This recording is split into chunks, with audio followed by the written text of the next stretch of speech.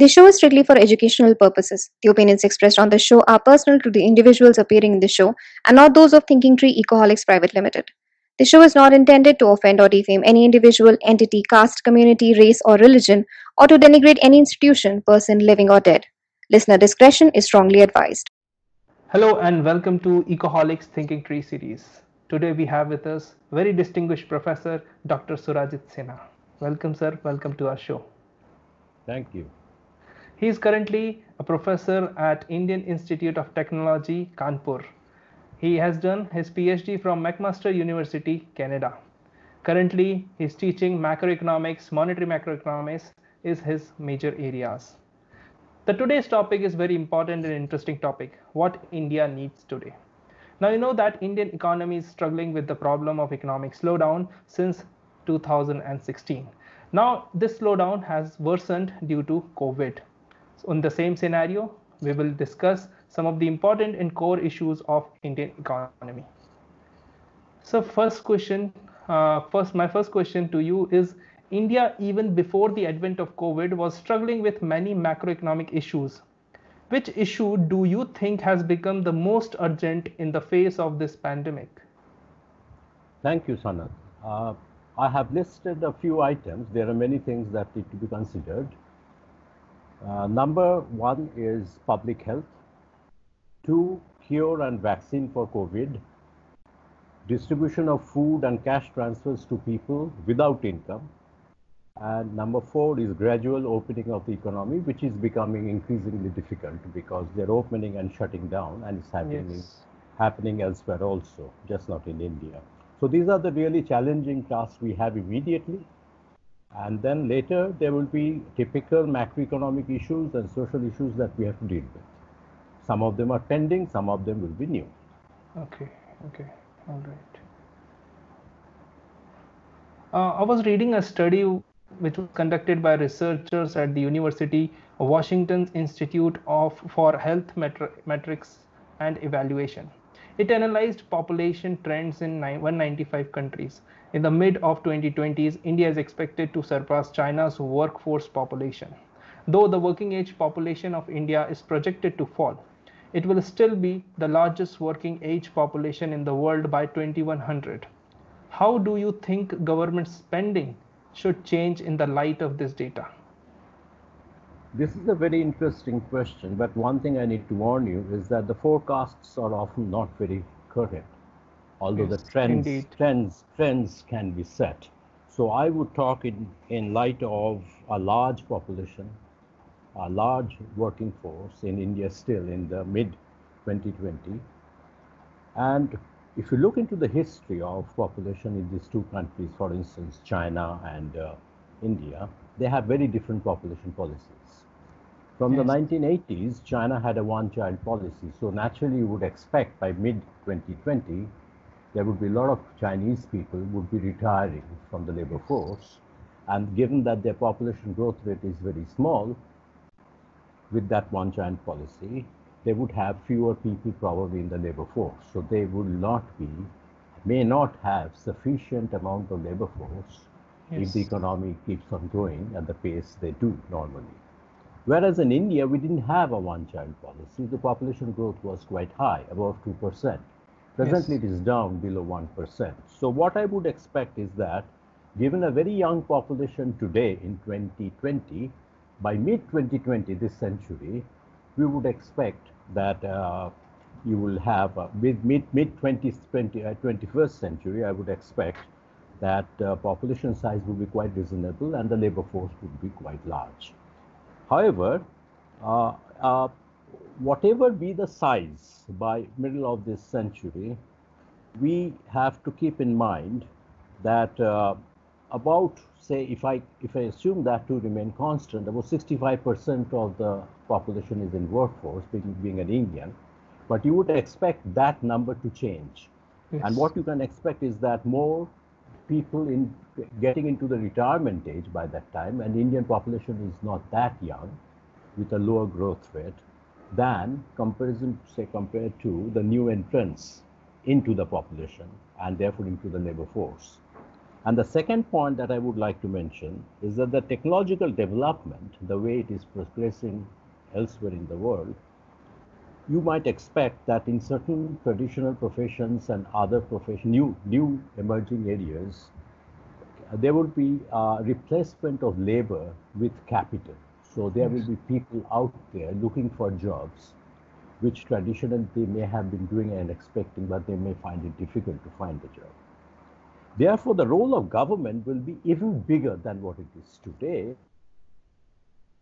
to look after a labor force which will cater to a very large population, because the Okay. income of the labor force will feed the rest of the population, and Yes. without not having a very good post-retirement income scheme in India still, like pension fund, etc., Yes. the government may have to do a lot more. So one of the things you might expect, or it would be nice to do, which we often talk about in cities, that both the spouses need to work. So you would Yes. like to create an environment for women to come in to labor force, actively participate, so that the double income might help the family quite a bit. Yes. So having these things in mind, what you look into the present policies is that there's a thrust towards skill development since NDA came. This word skill development was not so prominent during the UPA era. And Yes. therefore, this is the right move. However, little progress seems to have been made on that front for various reasons. I need not go into that. Yes. So, therefore, what you would expect is that uh, the alarming things that we have today need to be completely eliminated. For instance, I read a report recently that 50% of India's labor force has come out of the labor force, is no longer looking for jobs. Okay. And that might make things easier for the government to manage, but they will have to provide work or employment for 50% of the labor force, Yes. estimated labor force, because the 50% has quit. But that may be showing a very dismal sign, picture of the Indian economy. And the reason why it has happened, what I have found, the reasons are, these are primarily women who have come out of the workforce, which is very Okay. bad news. And younger people are going more towards further studies to get a better job. But when there are no jobs, younger people going for higher studies, it has to be really good to get a Yes. job and compete there. And also, there are a bunch of discouraged people, which is always there in the population, who are no longer part of the labor force. They have quit looking for a job because Yes. they remain unemployed for a long time. Hence, Yes. I suggest certain things for a short run period, not a long run population policy or to take care of the labor force.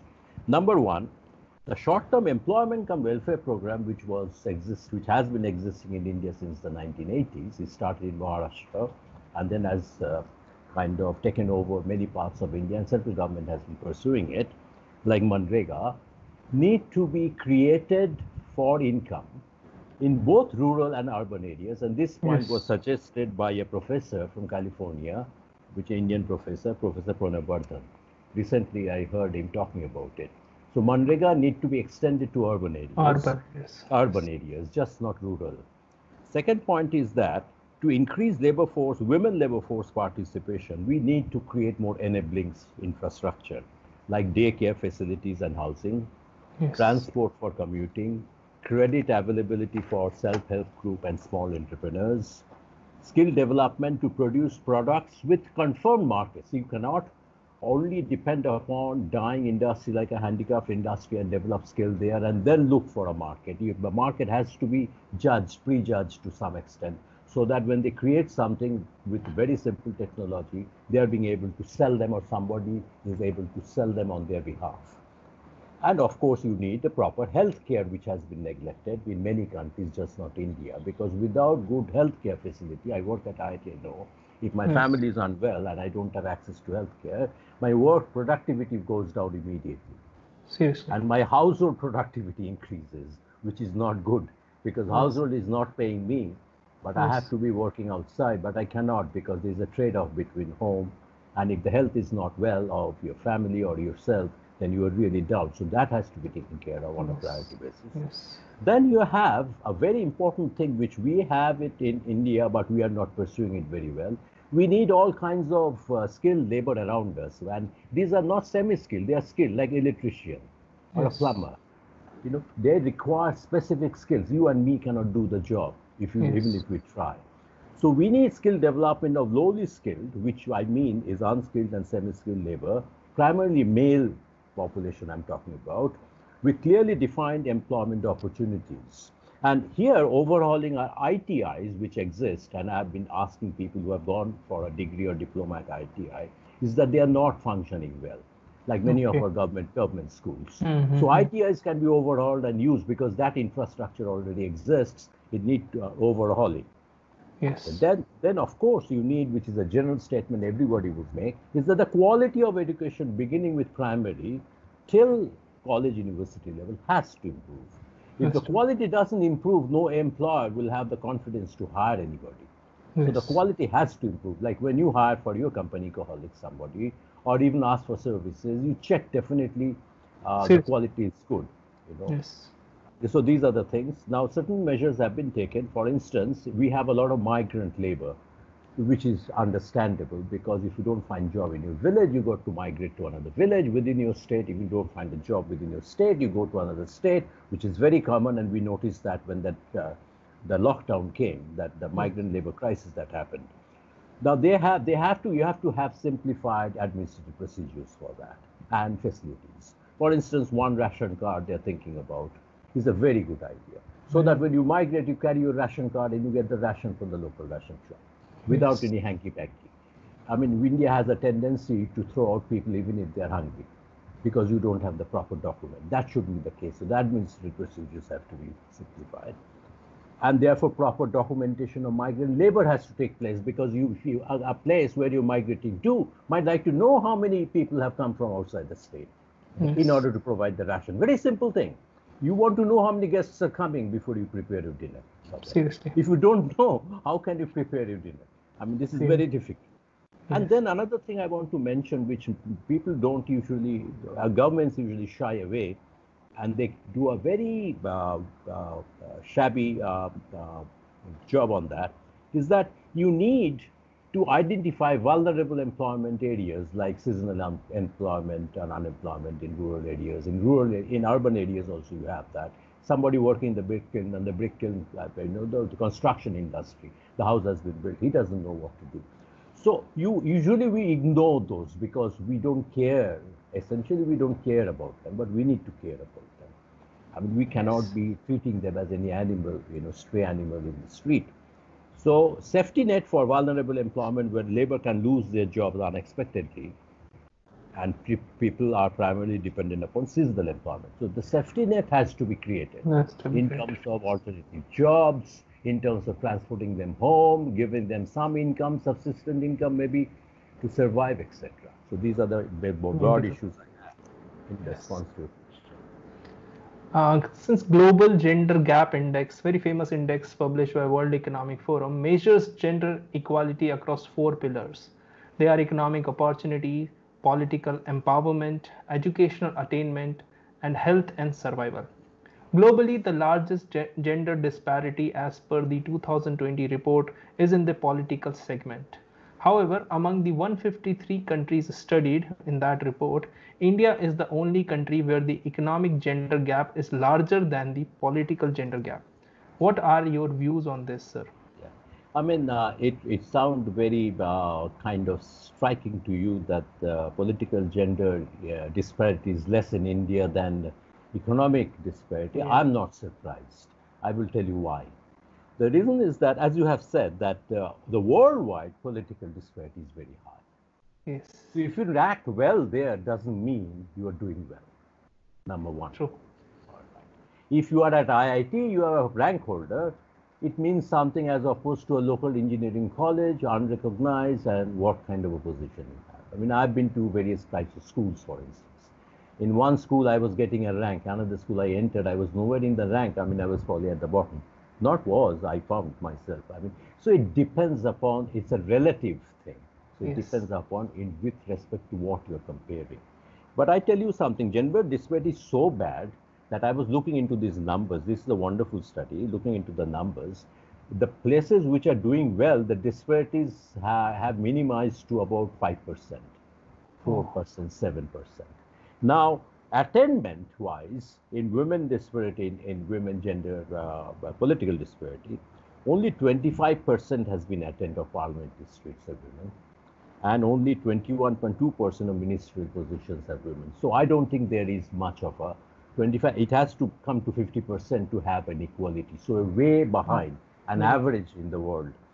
So despite this has happened, despite increased number of women in senior roles, you must have seen that in companies, private companies, women are occupying important roles. In IS, if you look at the results every year, you see at the top position even women are there.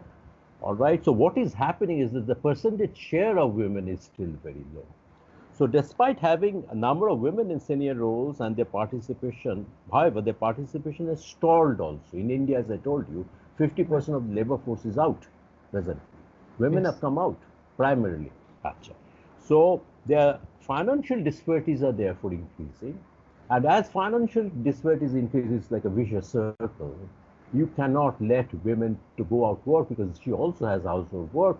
Yes. And then they are not finding job. It's very discouraging. If you're a migrant labor, you can be thrown out any time. We don't know how to reach home. We have children. They may be even dying on the streets. Now, all this creates an atmosphere where women cannot participate, all right? But despite that, I found a very interesting reason for worldwide, which might interest your listeners, is that they are citing, the report is citing three reasons for that, for lower participation of women. Women have greater representation in roles where automation of production processes is becoming commonplace. Fantastic. So in Western countries, for instance, where women have a traditionally higher role, in Scandinavian countries, you know, even the prime minister of the country is a woman. Yes. You know, very few countries are there, but they are there. We also had a female prime minister that was way back, which is unthinkable, which no other country had that except Sri Lanka probably. Yes. Being a third world country, we had those things. But that is a rare event. That is not a common event. So what is happening, automation is removing women. They are easy to get rid of for some reason, I guess, than male. There's a tendency. Then not enough women are entering where the growth rate of wage is high. So women are not getting a proper share of the pie they are creating. That also discourages them. So they are not entering places where the salary hike or the salary level is high. It is primarily dominated by male. And then, of course, you have that point I mentioned, insufficient care facilities and access to capital. Yes, true. Which is always true. Self-help groups have a problem, but we at least have these concepts alive in India. I mean, after all these years, 70 years, we have these concepts alive. They may not be taken care of. I mean, there are countries in the world there where there is not a single woman in the parliament. So there are many countries there. Yes. Okay, so therefore, what I'm trying to say is that one or two of these reasons, some of these reasons may not be true of India. India is doing well on this front. However, the fact remains that women in India are still preferred for the traditional unpaid roles at home. When a mother gets his son is working away from home, say, mother gets his son married, often thinking that I've noticed is that now this will be the local guardian, the would-be bahu, will take care of my son. So if you have this attitude, as opposed to now bahu will contribute to the income, then I don't know if it is good or bad. I'm not ethically judging them. What I'm saying is that this attitude would immediately set a routine, a template for what women can do there after they get married. And they may be doing the same thing before they got married, helping her own mother. So you don't have the tradition. What you have is an attitude where the traditional roles are preferred, and therefore less opportunity for good education is given. थोड़ा तो school भेज दिया, class 5-6 तक हो गया, 8 तक कर लिया, बहुत है. I mean, you don't have an attitude for a girl to become equally educated like a boy. Because the earning member you assume is going to be the boy, not the girl. And these are the things that come in against it. And also they are not encouraged for career even if they are educated. I have instances where women very well educated, in fact brighter than the boys in the family, but they were never encouraged for career building. Can you imagine? I mean, this is I'm talking about 21st century. 21st century. Or the end of 20th century. And compare that with the developed countries. So we are far behind that. So all this contribute to not only the political disparity, these are all contributing to the economic disparity. So the other three factors that you mentioned, educational, health, etc., that you said, are all and political, contributing to the economic disparity as well. Remember, they're feeding into it. Yes. It's like each other, a simultaneous equation model. All right. So now coming to your question of political disparity is less in India. India has a tradition of some women in political and social level leadership over centuries, I tell you. You take the case of Savitri Bhai Phule, Yes. a lower caste woman who used to carry two saris to her school to teach, because one sari will get dirty by the things that will be thrown at her on her way from home to the school. You will find that literature on the internet if you find reliable sources.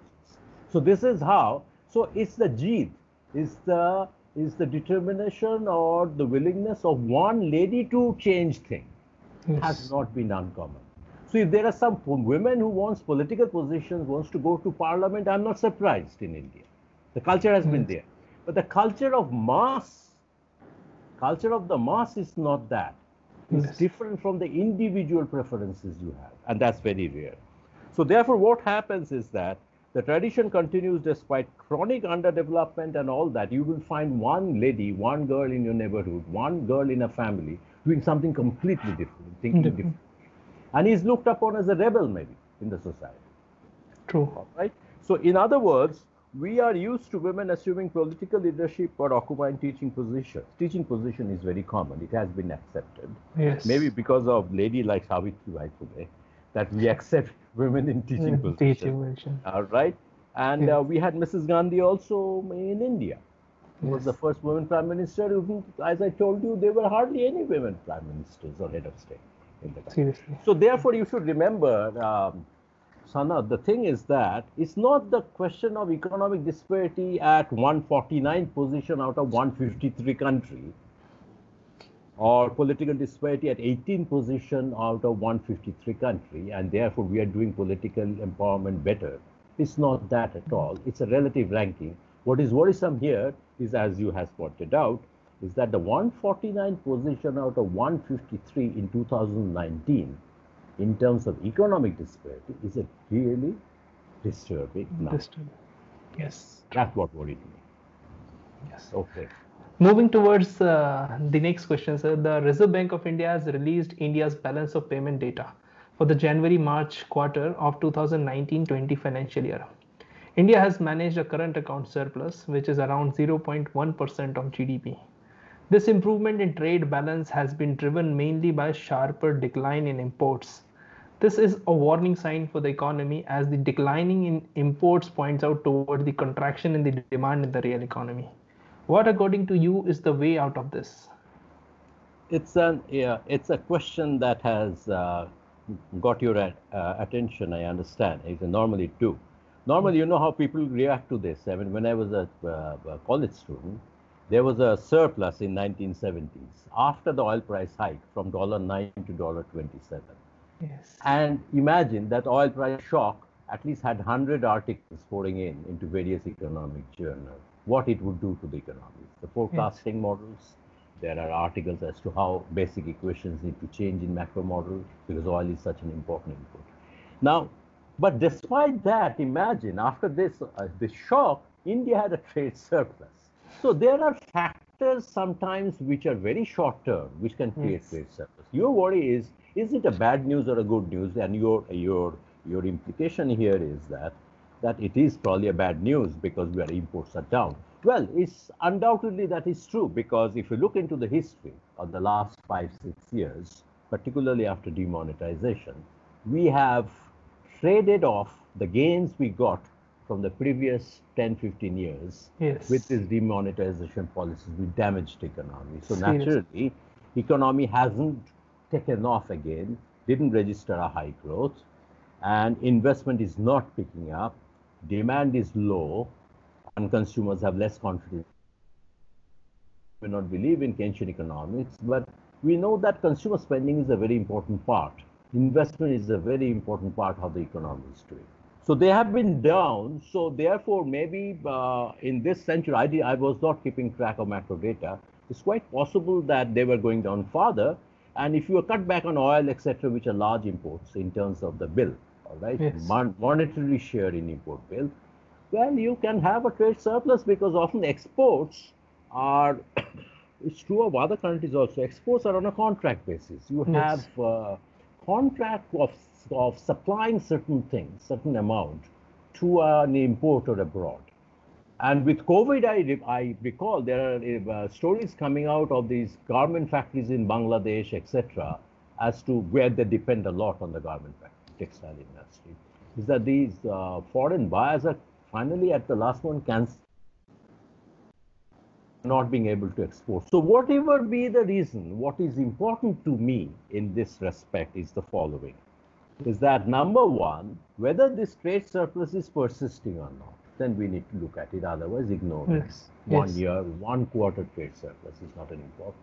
We had 1 year trade surplus, imagine, in the 70s after oil price shock. Nobody bothered about it, except naive students like me would think, India was doing so well. God knows, I still don't know why it was doing well, people thought. But we had a trade surplus. Imagine True. how we looked at numbers those days. Keeping aside the effects of pandemic or trade, what is important in the medium run is to develop more exportable goods and services, revive manufacturing in India, cut back on imports which can be produced at home, both consumer and capital goods. We're often buying substandard products from countries like China, etc. It got to stop. I found that out about 15, 20 years back when I was buying toys for my kids. Indian toys were slightly higher in price, but much better quality than all these Chinese products that were coming. And we opened the door blindfolded. We were not keeping an eye on what was coming in. It's unbelievable. Move away from petroleum product usage for various reasons, environment and import bill and all that. Make the economy more sustainable. Yes. And encourage more domestic R&D. This is very important. Encourage domestic R&D. I'm not talking about only government labs. I'm not talking about only company R&D. Overall, the R&D environment has to, including academic institutions, Yes. to create substitute technologies which are frequently required in India, but are often patented by other countries and multinationals. This is a problem. With pharmaceutical products, Novartis would charge 150 rupees for a drug, which when Indian companies can produce a generic drug, what happens is the price comes down to 50 rupees. Seriously. So we need that. We can do that, in fact. And then we have demonstrated that in the pharmaceutical sector, generic drugs are not only helping Indians, at the same time, they're bringing in export revenue. Many African countries buy drugs from us. Seriously. Even presently, what happened during pandemic, President Trump kind of ordered our prime minister to supply some bulk of drugs because they are well informed that India does a good amount of output and quality output in the pharmaceutical sector. Yes, and true. very cheap also. So we need to do more that with respect to other things. For instance, the other day I bought a router for my computer. It's not a great router. The first one, Chinese made, didn't function well. I had to return. Fortunately, it was Amazon. And then I had to buy another one, more expensive, 1,000 rupees more. I hope today I will be able to complete my interview with you, this conversation, before it breaks down. It can break down after that, I won't mind. So I don't trust them, what I'm saying. It can go anytime. All right. Yes. So if this kind of a strategy initially requires, and I also want to point out, advanced products or technologies to be imported, just the way we send people to get better training from a better institute, skill institute, provides better skill and education abroad, and bring them back home, which Japan did after Second World War a lot. And what I mean is that you can even import some products, advanced products, technologies, to find out what they're doing. And to spend forex, foreign exchange reserves on it is not a bad thing to do in the short run, even if you're spending it and your import bill goes up. Doesn't matter.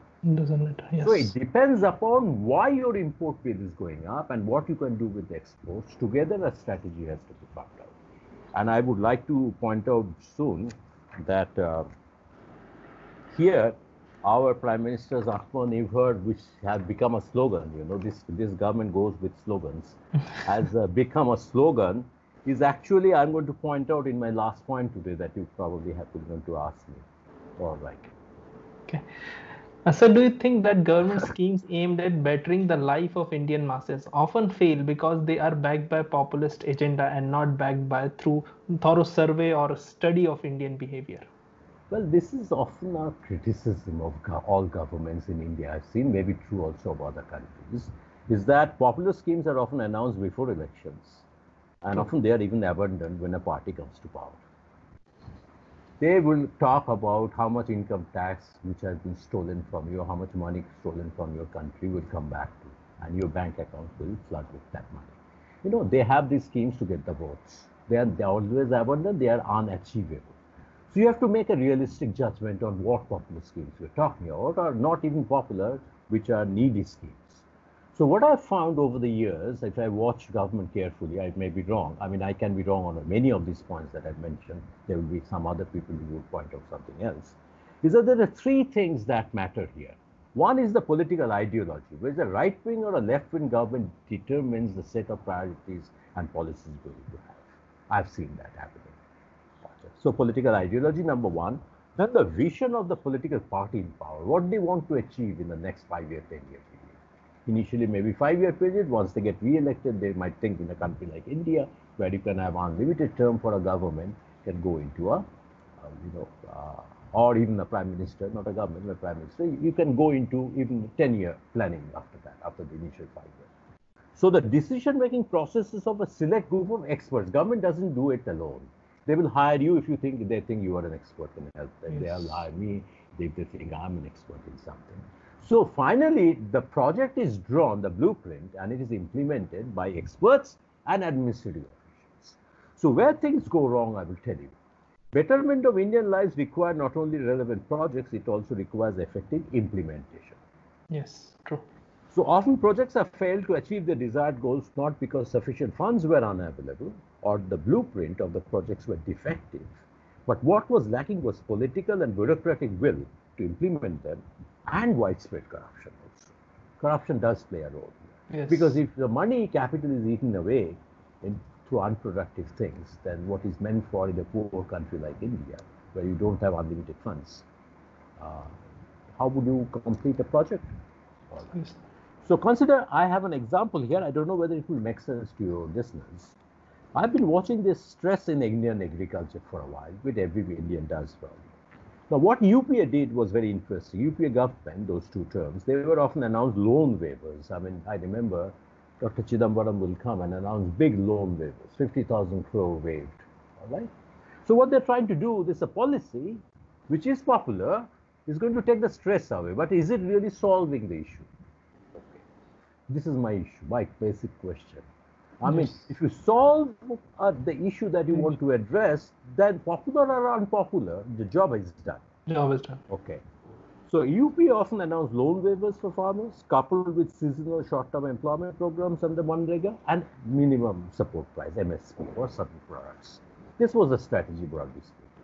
Yes. What I found is that ND under BJP leadership is very reluctant to grant loan waivers, because they think the loan waivers will work across the board, so both the rich and the poor farmers benefit, and therefore the end result is never achieved of relieving the needy ones. Now what they have done in this respect is the two things. They have not been very encouraging coming forth, I think, with respect to MSP. After a lot of hanky-panky running after them, they would raise the MSP a little bit. So the MSP is a minimum support price which has to follow a formula. And even with that formula, there is controversy whether the formula is correct or not, because that Green Revolution father of India's law was Srinivasan. Swaminathan. Professor Swaminathan had a formula. People would say, what a lovely formula, but they won't use it.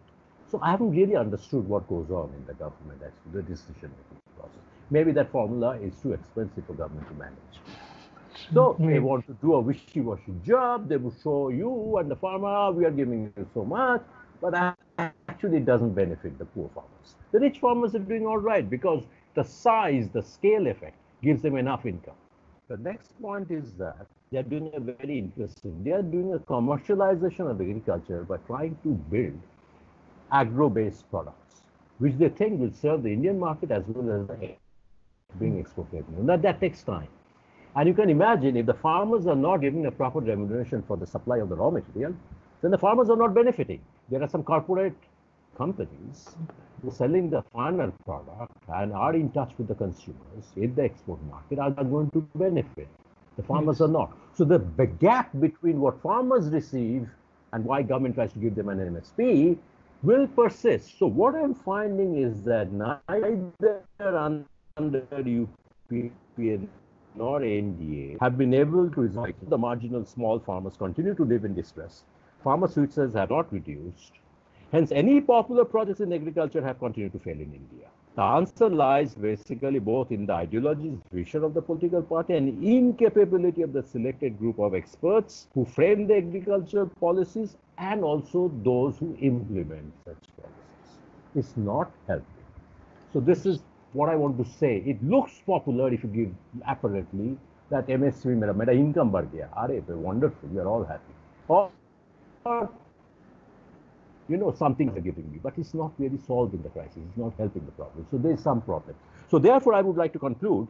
I do not think politicians or administrators or think tanks like that they have replaced the planning Niti commission Aayog. with Niti Aayog people are unaware of it.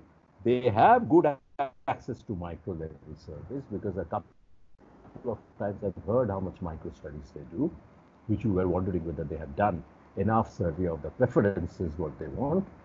And also they have a broad idea about the sectoral trends in aggregate, semi-aggregate variables, but it's the problem lies somewhere else. Yes, true. So we already see the world being divided into two groups. Also, globalization has done much harm in the face of this pandemic. Do you think that the world is gearing up for another Cold War, or is this just a pretext of deglobalization? Yeah. Because the Second World War was the turning point, and the closing of the war also was the turning point, just from the beginning, closing of the war. Closing of the So what we have seen since World War II, that there are many political groups, international political groups. For instance, the Western Bloc of countries, under the leadership of the USA, never adopted by them, France, Germany. Then you have the Soviet bloc of countries you had. So Yes. you not only had Soviet Russia, Ukraine, etc., all under it, but also you had Czechoslovakia, Hungary, etc., Poland, all siding with Soviet, the communist bloc. You have the Commonwealth countries, are very less hostile to each other, but you had Commonwealth Games, we still have. And the non-aligned movement of Jawaharlal Nehru and Tito and Nasser of Egypt and Tito of Yugoslavia and that Malaysia, Sukarno, you had these groups were getting the developing countries together. Some were developed, but mostly developing countries. So you have all these political groups, and you wonder why these political groups. Is that just politically they fight? No. It has implication for your economics also. Yes. When you form a group, it may not be a formal trade agreement like Pacific Trade Agreement or something, or NAFTA in North American trade agreement, free trade agreement between Mexico, USA, and Canada. But they do have implications for trade, economic cooperation, and all sorts of things, and of course, military and other things. Yes. This is all. So now what happens is that these economic interventions got disturbed, but in a healthy way it got disturbed, we thought at least. Is that when the Soviet bloc was dismantled, they realized the communism is not working. They want to go for capitalism in the market at least. The political control of communist authority, as in China. They want to go the economic part with the capital market, all right? They saw realignments. What happened was, politically, they started realigning some of them with the Western Bloc. So some, like prisoners, got loose from the Soviet Bloc, ran to the Western Bloc and say, help me, please help me out. I want to be part of you, and later I want to be part of European Union. All right? This has happened also. But some prefer to stay with the Soviet Bloc, like Cuba. Yes. With the Soviet Bloc. So what has happened is that this realignment took place in the late 80s. China started opening up before the realignment in the early 80s under that famous Prime Minister Xiao. What's his name? Deng Xiaoping. Yeah, Deng Xiao. Yeah. Under him. What has happened is that while it started taking place and the new liberal policies of Reagan in US and Margaret Thatcher in England, the world economy was turning slowly towards another direction.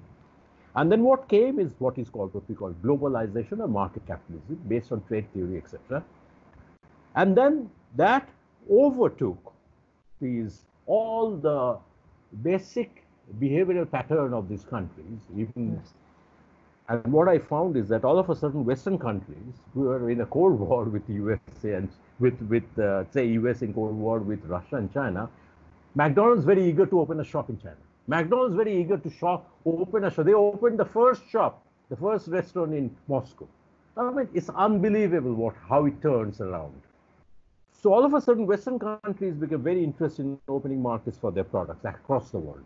And of course, third world country, India, it came in Coca-Cola was here, but the bulk of it started coming in this century, I think. Yes. They started coming in Bangalore and places, selected cities, and then the foreign companies started coming in.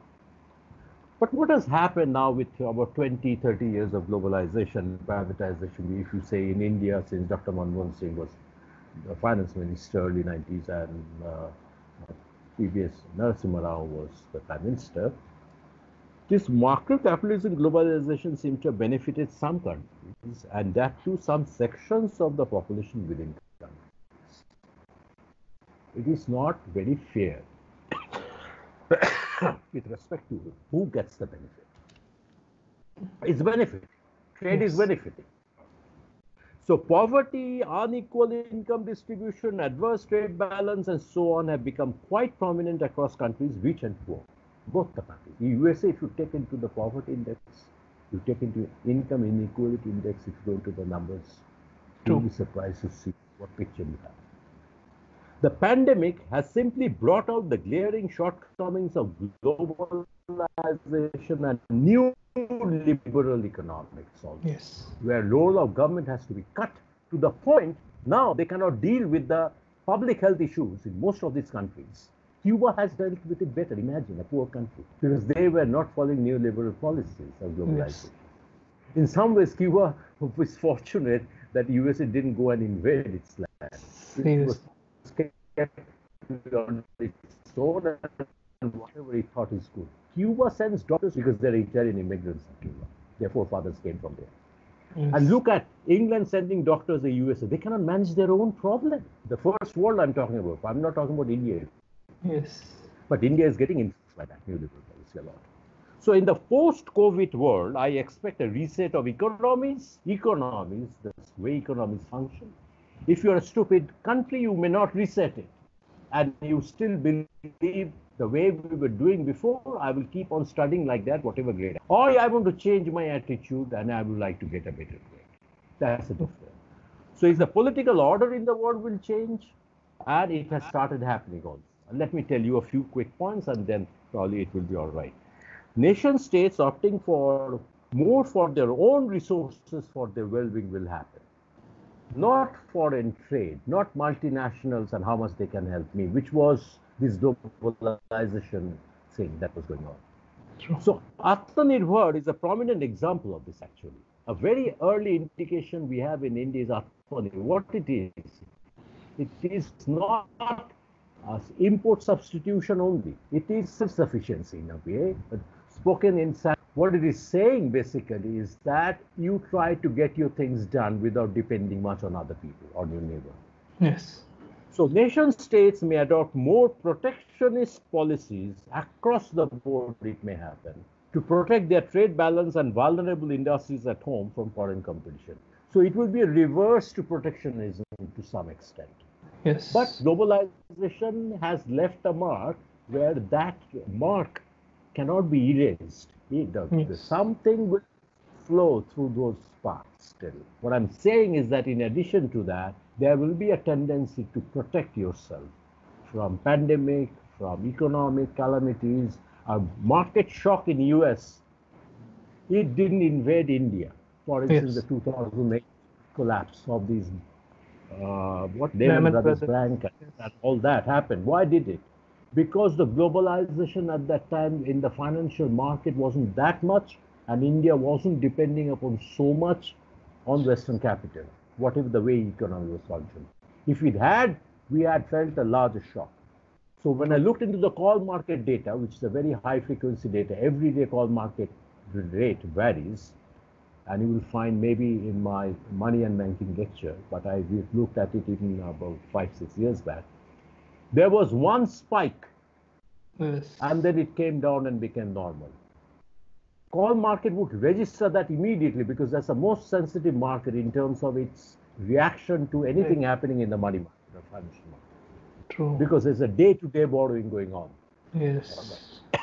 Okay, so I have checked that, and this is my general feeling. It didn't affect much in India. India. It did US, of course. It did Yes. many European countries because they're more, connected, interconnected. Yes. Globalization is interconnectedness. So how Seems- much you want to be interconnected, basically? You want your cooking to be determined simultaneously with your neighbor's cooking, or you want to have a freedom in what you eat and the neighbor let him eat, although we meet once in a while. So there's a limit to how much cooperation can help. Yes. How much trade gains can be there from trading? There's a limit to it. And Yes. US is paying a price every day. Every day you hear Trump shouting at China. Yes. When I open my TV, every day President Trump is shouting at China. It is China's fault. It is a Chinese disease. We won't fund the WHO. Yes, So true. the second point is that I want to warn the consequences of certain other globalization and things. Is the public health and education, things like that, who took a back seat, basically. And the funding cuts for US universities I've been hearing for many years, which I didn't hear when I was a college student. It started happening after that. So government doesn't want to give them much money. Achha. So public health, etc., due to new liberal policies of many countries, may return as a priority agenda in many countries. As soon as you have labor shortage in the country, you will see universities getting better funded because the foreign students are going to not only do a research, but once they like your country, they will settle down, and that human capital you need for your industry.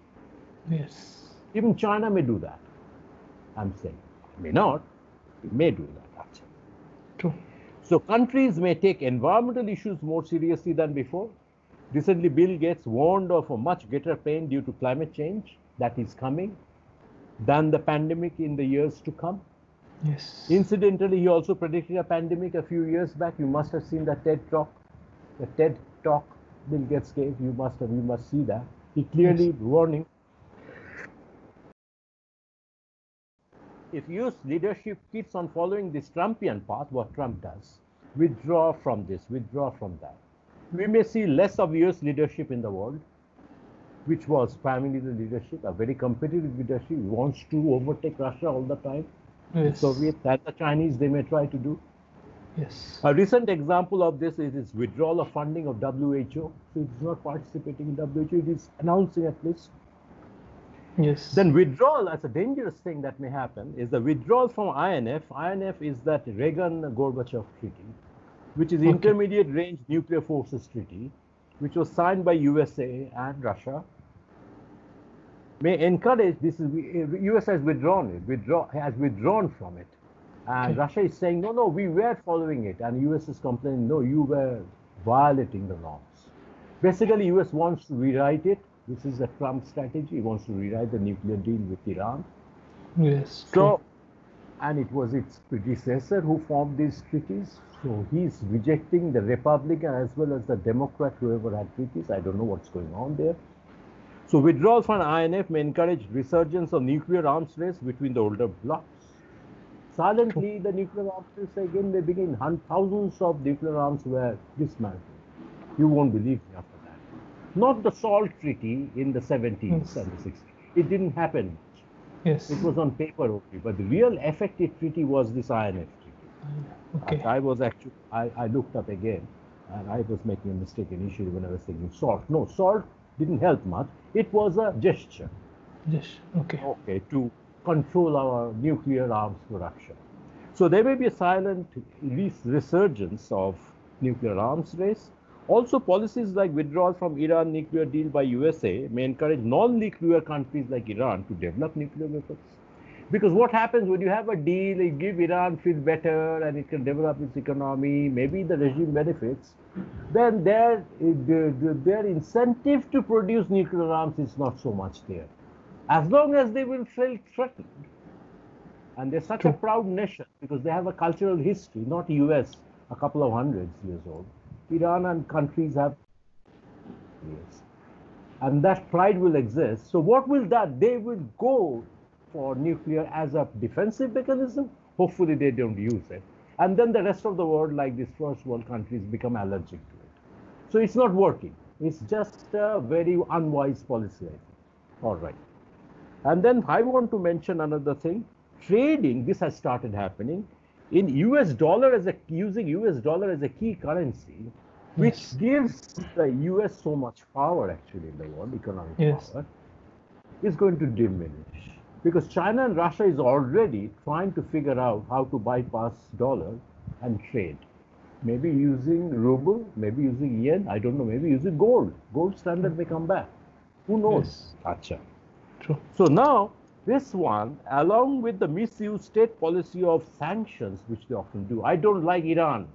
Trump withdraws, puts more sanctions. Puts There more. are hawks like that in US. There are hawks like that in everywhere, every country. But if you give them privilege, if you give them kind of a prominence and importance, they would invariably, they cannot think beyond that close boundary. You have to come out of that boundary and think, okay, how is it affecting that country if I do this? Yes. How, if I do this, not because I'm a powerful man in the neighborhood, I can do whatever, but if I think how it affects, then the relationship and the overall welfare improves much more.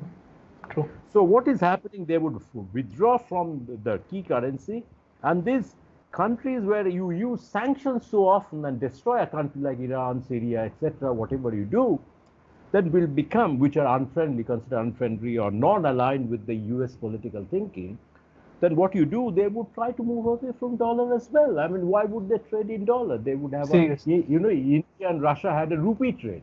So Yes. India would buy something and pay rupee to Soviet Russia, and Soviet Russia will keep the rupee and buy something from India later.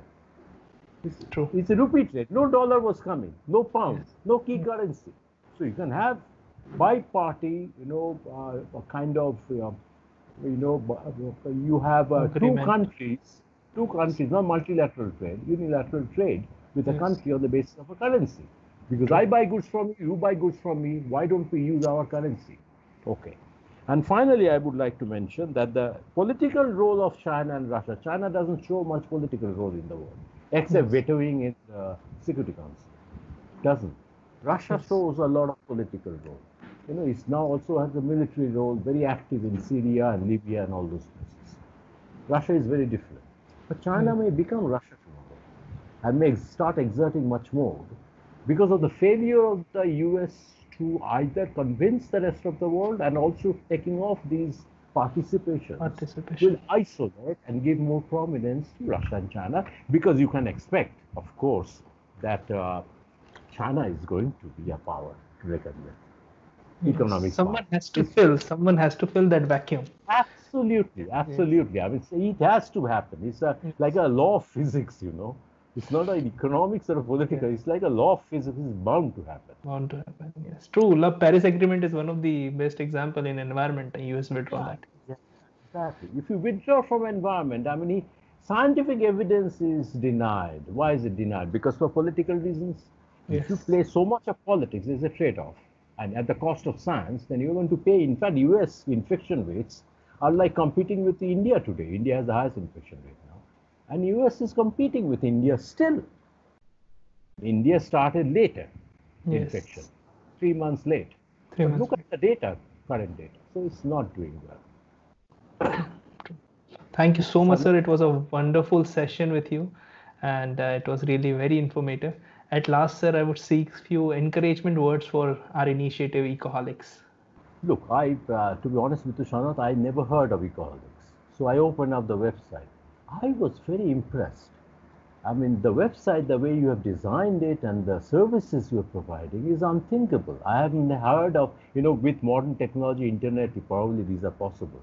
I mean, I heard of people preparing for their education or jobs, etc., running around getting a question paper from the past exams or something, preparing on the basis of this. Whereas we have organized help, starting from school students plus 12 to IS aspirant. This is enormous.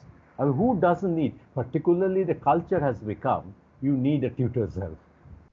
True. with JE and stuff, the culture has been built now, which is sad, because at an early age in school, you shouldn't be sending your children to a tutor or tutorial home. But the culture has become that you take help. I remember IIT Kanpur students would go and stay in Delhi after their undergraduate degrees when they're preparing for their IIS exams, where certain institutions have not only providing study material, training them, but also they are living like a student again in hostels. So Delhi has a culture, being the head office of India, where you give and appear for interviews and for IS, etc. That is like a school, college education. You go and you have residential course kind of a thing, though not their hostel probably. There are hostels, private hostels, PG, what you call, available in the city. You live there like any undergraduate or postgraduate student, and what you do, you get training to. So I'm very happy you are doing, and your enthusiasm is unbelievable. I mean, when do you get time? I mean, is this your whole full-time profession, or you do other things too? No, sir, this is my full time. I take guest lecture all over the country. Okay, guest lecture also. Yes, okay. yes. That's quite a bit of work. So I wish you all the best, and I hope to see, hear from on your website from students who have been, who have benefited from your services, what they're saying. Thank you, sir. Thank you so much. Because that will really encourage other ones. Yes. And from your marketing point of view, that's not a bad thing either. Thank you so much, sir. It was a wonderful session with you. Pleasure talking to you. And because I admire you as my teacher, when I also saw your videos of IIT Kanpur, so it was very, very informative for the students. I also shared with them to get more knowledge on monetary macroeconomics. So again, thank you so much, sir, for coming. You're welcome, Sanad. It was lovely interacting with you, particularly when I'm locked down in my home. In the weekend, there are lockdowns in UP now. Yes. You cannot come out. So I'm very happy that I did it with you. It was a very nice morning I had. I thank you too. Thank you too for Have a taking nice day.